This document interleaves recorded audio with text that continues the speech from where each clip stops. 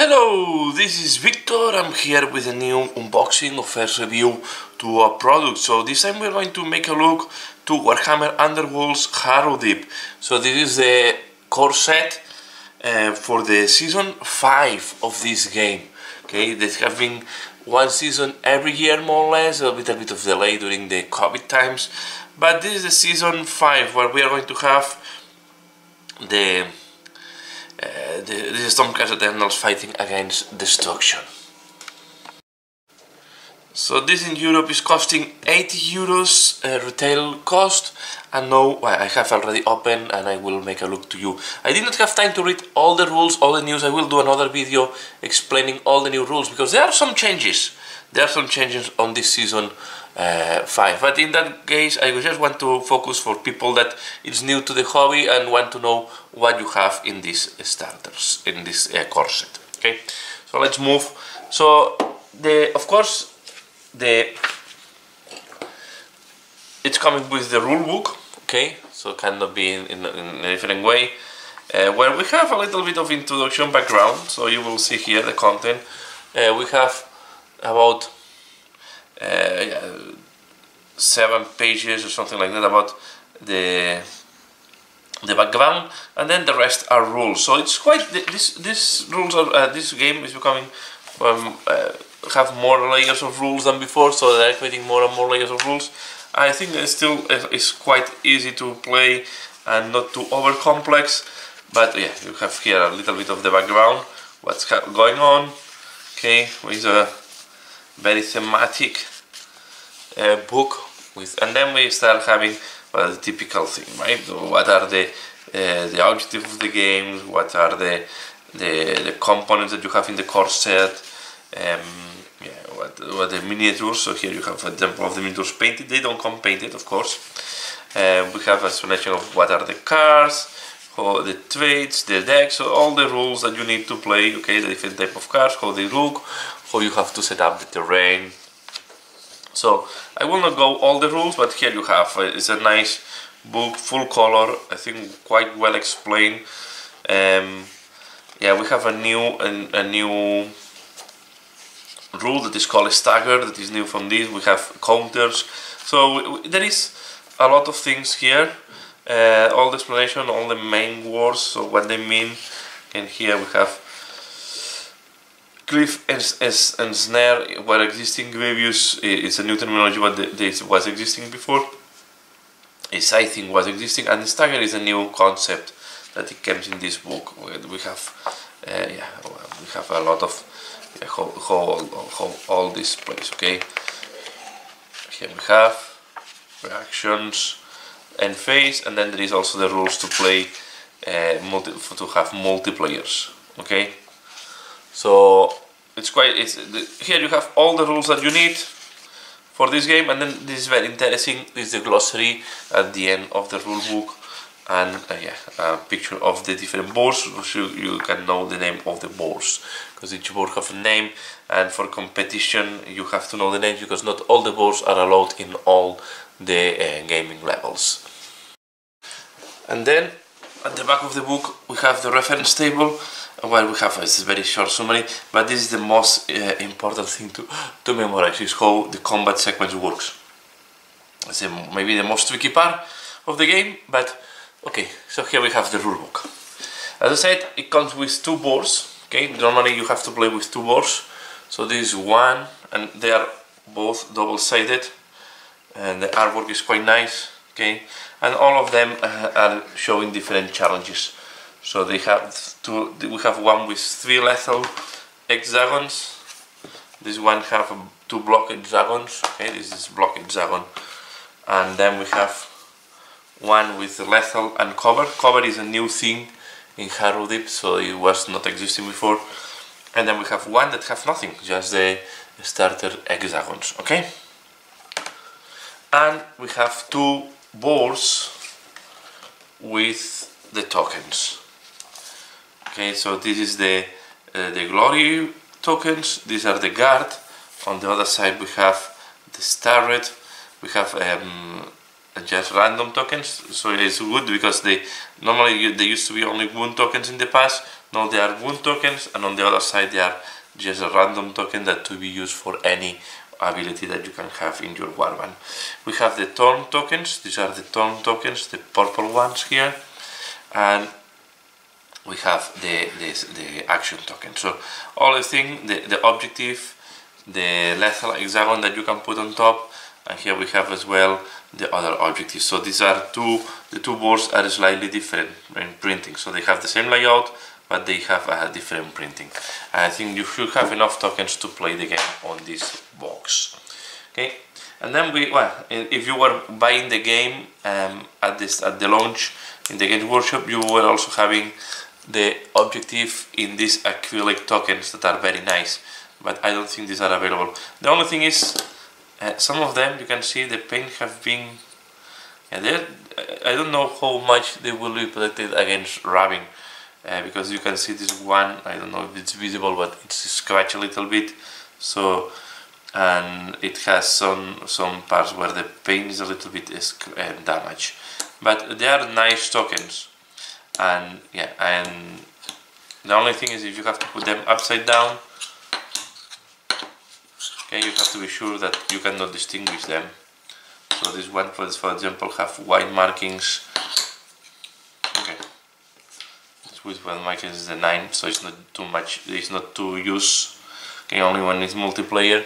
So, but these are the tokens. Okay, so these are different tokens that we have for the game. And some of them are just the lethal tokens that they are the same from both sides. Okay, so this is what we have here. Let me remove this. Then we have 4 decks on this box. Okay, we have this first deck that is all the cards for the Shandara's Truth Seekers Warband deck. Let me just zoom in now, the other way around. Okay, here we have this deck. We have, of course, the 4 characters that come with the deck, and then we have the specific power cards for them. So the gambits and the specific gambits for each of them, and then we have the specific upgrades for them. So normally what you have is all these decks, normally they have 10 gambits, 10 upgrades, and we have 12 objective, if I'm not wrong. Okay, all these cards can only be used for this warband. So these are the specific warbands. So in Warhammer Underworlds, you have we'll have 3 types of cards. We'll have the generic cards, we'll have the faction cards, and we have the warband cards. Okay, the warband cards can only be used by the warband. You can see that this card, this was the protecting card that goes on top, and it was damaged. And this one was a little bit damaged, not too much, and it's because inside they come with the miniatures, and I think they have not put the correct layout because these cards were really damaged by the miniatures that go inside. Okay, but you can see that they are, we have all the cards here. They have changed as well the back, but it's something that is annoying me a little bit, because now we have a different back on the cards. So okay, they have changed how the cards, so this means that if you want to mix 2 seasons or different seasons, you will need to use opaque sleeves at the back. Okay, you will need to opaque sleeves because they have a different back depending so they have changed the back of the cards. So these are the gold back is the objectives, and the greenish back is are the gambits and upgrades, so are the power cards. Okay, this is one. Then we have a deck for the other warband that is coming in the book, and you can see the back is the same back, but as the other one, but they have changed it. This warband have 9 miniatures. Okay, so we have here the 5 and this, and then we have, of course, the non-inspired and the inspired side of the cards, of course. Okay? That all the other cards. This warband, again, we have here all the gambits and grades for the warband, and we have as well the different objectives. Okay, so, and you know, the first warband was a little bit a mix of control and combat. They have a very good combat guys as well. This warband will have some guys that are very weak, with 2-3 wounds, and then you have the boss with 5 wounds, that is a lot, and another guy with 4 wounds, that is also quite important, with a good defense of 1 shield. Yeah, and what they win, so when they inspire, so they are winning 3, 1, 4. This one is winning movement, and I guess it's Enser and Grevius is the same. Okay, and how they get inspired? The previous ones got inspired if one of the warband dies, that is not the eagle, and this one is the 3 or more enemy fighters are out of action, or after an attack action in which supports or is supported. After an attack action in which this fighter supports or is supported. Okay, so you only have to do an attack action with a support or being supported. It's not that difficult. All of them have the same, but here you inspire one by one, and the other one have an activation that inspires all at once. So, as I said, each warband will have different mechanisms to inspire, and these are the specific. You can know that this symbol here means it's specific for this warband, okay? Because you will have the same symbol here on top. So this is how you recognize how each warband have cards. Then we have another deck here. That is these are universal cards, okay, and this is, if I'm not wrong, is 20, 20, and 20. Okay, so these are 60 cards. Yeah, it's 20, 20, and 20. So we have 20. Let me see. No, they don't put it here. I will confirm for you. But if I'm not wrong, there are 60 universal cards. Let me go here. They don't specify here neither. Okay, they don't put it neither on the summary of the rules, but it should be 60 cards, okay, if I'm not wrong. So we have universal gambit ploys or spells, so these are the 20 gambits, okay. We have new mechanisms, we have new keywords like minion, assassin, can be that some cards are specific for this, brawler. Okay, so we have new type of characters. I think that we will have more and more and more. We used to have only hunter and quarry, and now we have hunter, quarry, assassin, minion, and brawler, as far as I know. And I don't know if we will have more type of keywords in the future. But you can see we have them as well. Upgrades for this looks like an upgrade for beasts or something like that. I don't know. So we have different upgrades as well. I did not have time to go through all of them.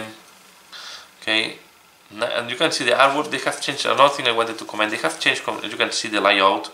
So now the number of the card is here. Very easy to read. Very big. This is the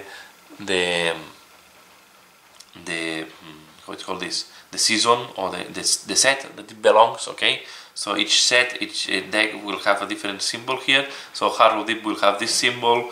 And if they put an expansion, will have a different symbol, so they change the symbol. This is telling you that it's a ploy. Also, it's explained here, gambit ploy. This is telling you that it's generic, and here we have the description. Okay, and this collection will have this Harrowdeep collection have 380 cards. Okay, because some will come in the next expansions. Okay, and then we have here all the generic objectives. And I can see the artwork is very nice. They have changed a lot the artwork from the first season. I think now the artwork is really. I like it a lot. You can have pictures for all the different warbands that they have released up to now. So each time we have more and more different factions in this artwork. And then finally we go to the this is new from this season is the Grand Alliance card decks. And what it means that you will have cards specific for each Grand Alliance. And we have three gambits for each alliance. Okay, so this means 12. We have 3 gambits, 3 upgrades for each alliance, and 3 objectives. So it's 12, 12, and 12. 36 cards in total in this deck. Okay, this can be used. So you have inside a list of what you can go to website. What means to be order? This is order. This means destruction. Okay, this means death, and this means chaos, and this was introduced. So so chaos bands can take these cards, death can take these cards, and there are some interesting. I like a lot this one. So there are quite some good ones. and this is restricted to leaders. Okay, no realizing you can raise some leaders here with one wound left, so but this can be enough to change. So this is a really powerful card, and this is also quite interesting. So here we have all the cards for the faction, and now we go to the last part of the game, that are the miniatures. So the game comes with these instructions to assemble your miniatures. I assembled them so I can show you how they look like assembled and without painting. Okay, so these are the first Stormcast Eternals. Okay, Stormcast Eternals. The Warband is called here, how it's called, the Shandar's Thunder's Tooth Seekers. Sorry, Shandar's Tooth Seekers. She is the leader. Okay, the lady with a lantern on top. This was quite easy to assemble, no problems. I just pushed it. I think the gaps are nicely adjusted. It can be adjusted a little bit more, but once you paint, I can really simulate the one. So they assemble this one assembled very nicely. This one also not difficult to assemble. The eagle. I like how it's positioned next to this log. I think it's a nice miniature. This guy is the one that it cost me. It was more difficult for me to assemble, and I had to glue it. Okay, because it came with one pin broken. Okay, so because the pin was broken, so I need to really glue it. The only difficulty part was to put some of the bottom, because it was tricky. It's the one that cost me a little bit more. They are not glued to the base, so I can, because to paint is better to sometimes to remove a little bit from the base to have access to this part on the bottom. But overall it's a nice miniature as well. All of them come with this dark blue. And then we have the archer. The archer have to be very careful when you assemble, how you push it, because it's very easy to break some parts. But you can see it's really nice miniature as well, and goes like that. Okay, so here we have the archer. Okay, and this was not only to be careful when you put the bow, that you don't damage the bow. Okay, and then we have here the other warband, the orcs, or how it's called, the cunning crew. Okay, these are the new type of orcs. This is the leader that goes with the head, and this is going to be a paint to paint. Okay, I don't know how I will paint this thing. I did not assemble them. You can remove, and maybe you have to paint the head before putting this together. I just wanted to put together so you can see, but this head here, you need to remove these parts to be able to paint, because it's going to be really difficult to paint. Very easy to assemble. Just to be careful not to damage anything as well. This was a warband much easier to assemble. This one is also very nice. I like it a lot. Again, a lot of layers, so there can be some parts a little bit tricky to access. I recommend maybe to prime these ones in black if you don't want to, because yeah, it's going to be difficult to access their inside. So I'm thinking if I will need to unassemble them to be able to access some parts. Be careful, because when you unassemble them, sometimes it can be broken. This is the goblin again. Then we have the two minions. Okay, the two small goblins. These are nice. And then, just to finalize, we have these dices. They are a nice size dices. I like it a lot. I love this type of these dices, and you don't need to buy your specific faction dices. I think these ones are good enough for the game, so you don't need the special dices. And that's all. So this all the content on this Harrowdeep core set. So I hope you have enjoyed this one video. I hope now this clarifies you what is inside, what you can expect from this core set. All in all, I like it. The miniatures are nice. We have a new season coming on, and I'm really enjoying Warhammer Underworlds. So that's all for now. So please give a like if you have liked this video, share if you think other people can be interested, and as usual, thanks a lot for watching, and see you again later. Bye.